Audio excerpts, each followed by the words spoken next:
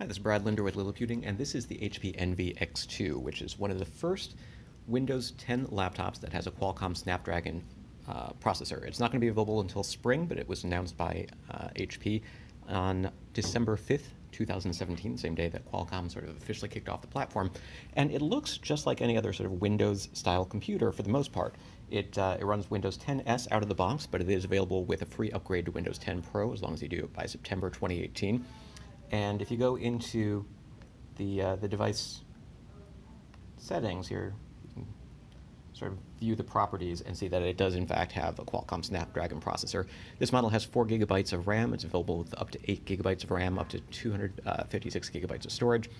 Pricing hasn't yet been announced, and based on the few minutes that I've had to play with it so far, I mean, it really does just sort of feel like a typical Windows machine. I've been told that the strengths are really long battery life, lower power consumption, and always connected capabilities. And what that means is if you really want the best performance with running legacy x86 applications on Windows, you're probably going to want to opt for a machine that has an Intel or AMD processor, but that this does offer decent performance if you don't care as much about sort of bleeding edge benchmark type specifications. Went ahead and loaded up a web browser here. You can see that Liliputing loads just fine. I've been told that benchmarks, as of the time I'm shooting this, haven't necessarily been run on the device, but you know, it performs like a regular computer, seems pretty zippy, and in terms of sort of those advantages that I mentioned from having the Snapdragon processor, it's available with up to 20 hours of battery life, up to 700 hours of standby time. That's basically a month of connected standby time. And when I say connected standby, I mean that basically if you turn it off, you're not really turning it off, you're turning off the screen, and it's still connected to the internet.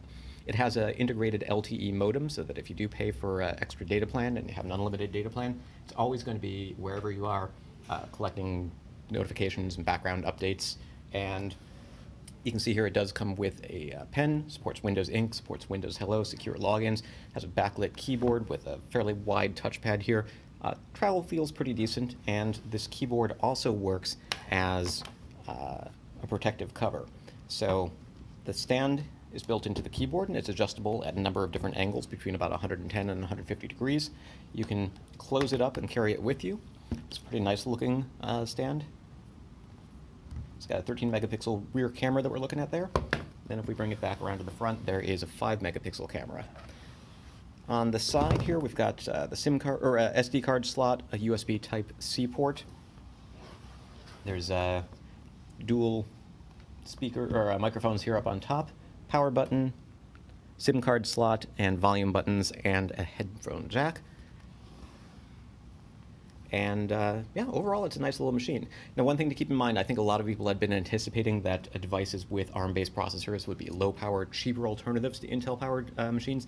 That's not necessarily the case. As I mentioned, we're not talking about the pricing just yet on this device, but I've been told that my assumption is not off base, that it's going to sell more like what you would expect from a high-end smartphone.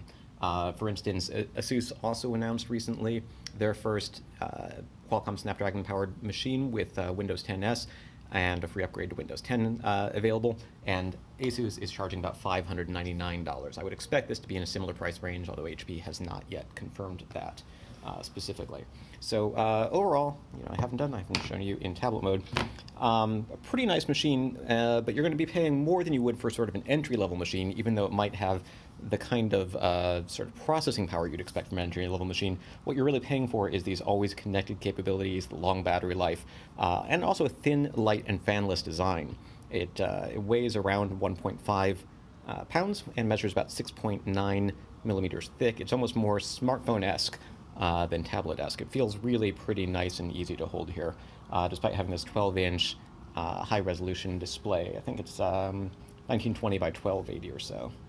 Let me see if I can confirm that real quick.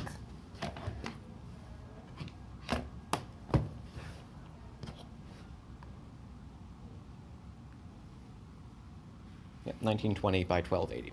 So again, that is just sort of a quick look, first look at the HP Envy X2 with a Qualcomm Snapdragon processor.